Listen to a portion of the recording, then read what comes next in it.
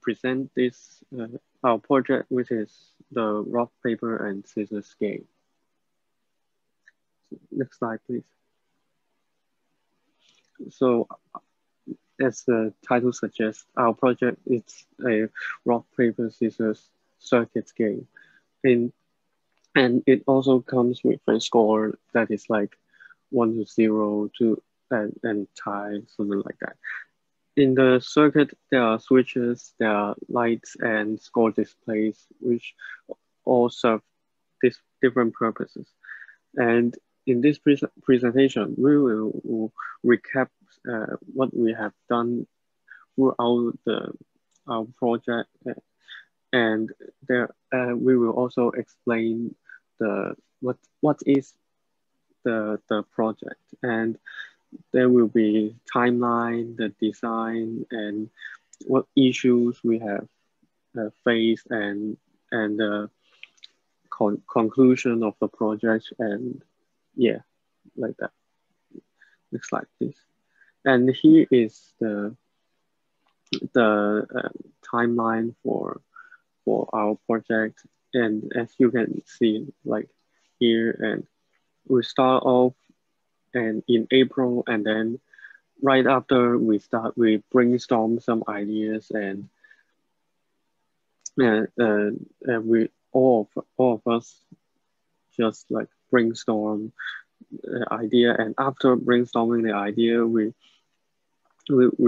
researched on the topic, like this circuit game, and also and finding the parts, and like looking at how they work, and to put them together. And then after that, we get the parts we need, and starting to build the circuit, and like get the parts like that. And then we the team split up, and one side we can see and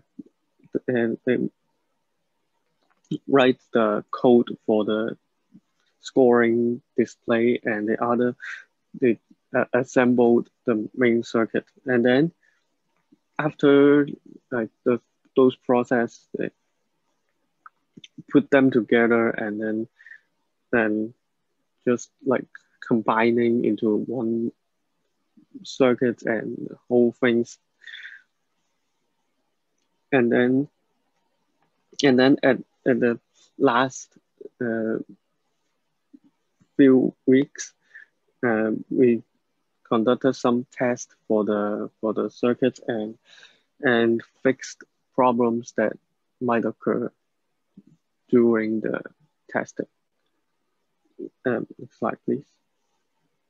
Yeah, and here shows the parts that we need for this project, and we need 2 breadboard and some cables, some 6 stitches, a voltage regulator, some LED lights, and Arduino Uno, and some gates and resistors and decoders, and some displays, and some capacitors. And that's basically what we need for the circuit.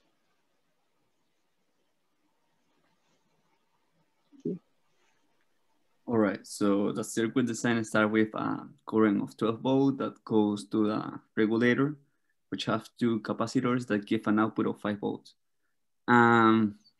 This goes to the switches, which are located 3 on each side of the board, that represents rock, papers, and scissors. Next slide, please. So as we see in this diagram, each switch have a 230 ohms resistor that is connected to her. Right after a switch is activated or pressionated, this send a signal that goes to an AND gate. That word that if all the inputs of the gates are high, the answer will be sent, it's going to be high. But if both or some inputs are low, the answer will be low.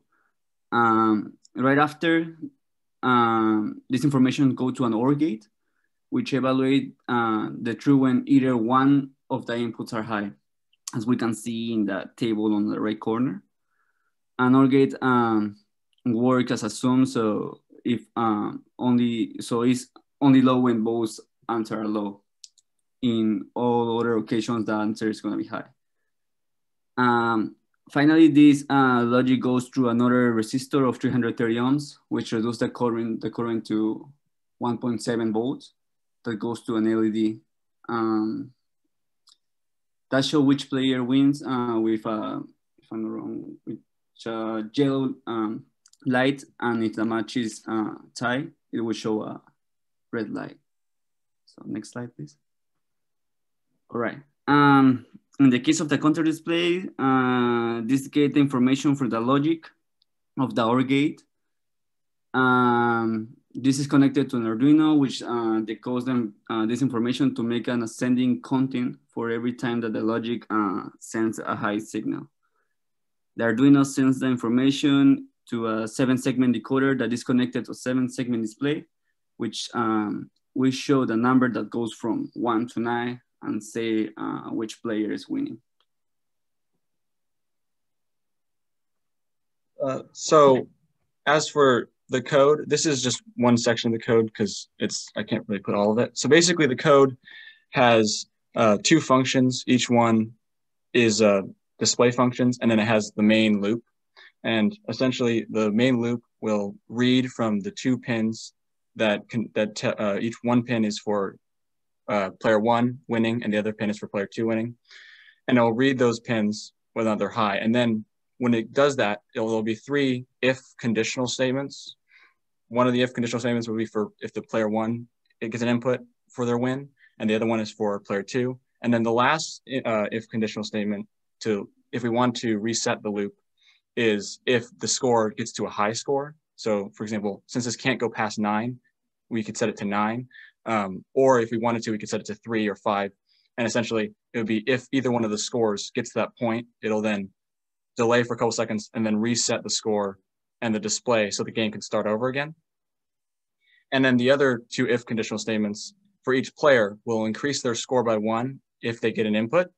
And then they will call one of these display functions, one for each display, that will then send the electric current to the displays. And because of the decoder, it can work in binary. So it doesn't need to, we don't need a full 7 inputs. We only need 4. And then we can do like high for 1. So high, low, low is 1. But then if you know 2, it's just low, high, low, low. As for the testing, when we use the main circuit, we tested it first by itself. And when we did that, we also measured current to make sure that we weren't getting too much or too little. And the main circuit does work and it lights up well. We also tested the display on its own. And so to see first if it worked.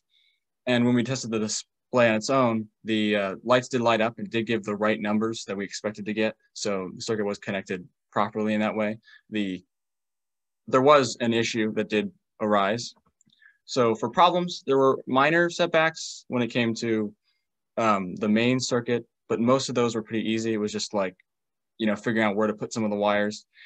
But one of the bigger problems we had at the very end that we didn't actually end up solving was when we connect the 2 circuits, we had this issue where it would, when reading the inputs, it seemed to continually read high the entire time, even when it was off. And so it would keep counting.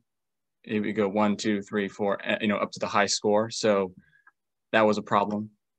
In conclusion, we were able to work on and learn how to do the main circuit as well as a display circuit and kind of work with Arduino and code. And at the end, we did